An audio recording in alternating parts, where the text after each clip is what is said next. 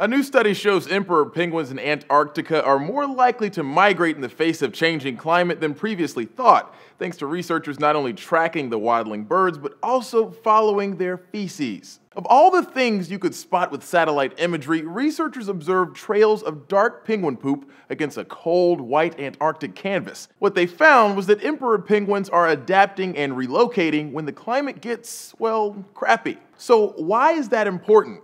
Well, according to Live Science, emperor penguins are a philopatric species, meaning they return to the same spot each year to breed. But University of Minnesota researchers who conducted the study found that's not quite the case. In a release on the school's website, researchers say they found that in 6 instances within a 3-year span, emperor penguin colonies did not return to the same location to mate. The study's researcher, Michelle LaRue, said the penguins' relocation has to do with receding sea ice. Emperor penguins forage in the water, but come back to the same place on the sea ice to breed. That sea ice expands in the winter and recedes in the summer. LaRue explains much of what we know about emperor penguins comes from the Point Geology colony, which was featured in the National Geographic documentary March of the Penguins. Researchers had believed that the colony was cut in half because of a change in climate and the penguins had nowhere to go.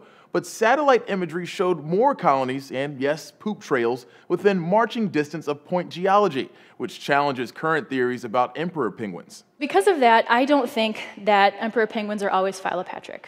I think that they can be. I think when times get tough, though, I think they have the ability to move. LaRue shied away from making any other conclusions about penguins, but said more attention needs to be focused on colony fluctuations. The study will be published in an upcoming edition of the scientific journal Ecography. For Newsy, I'm Christian Bryant.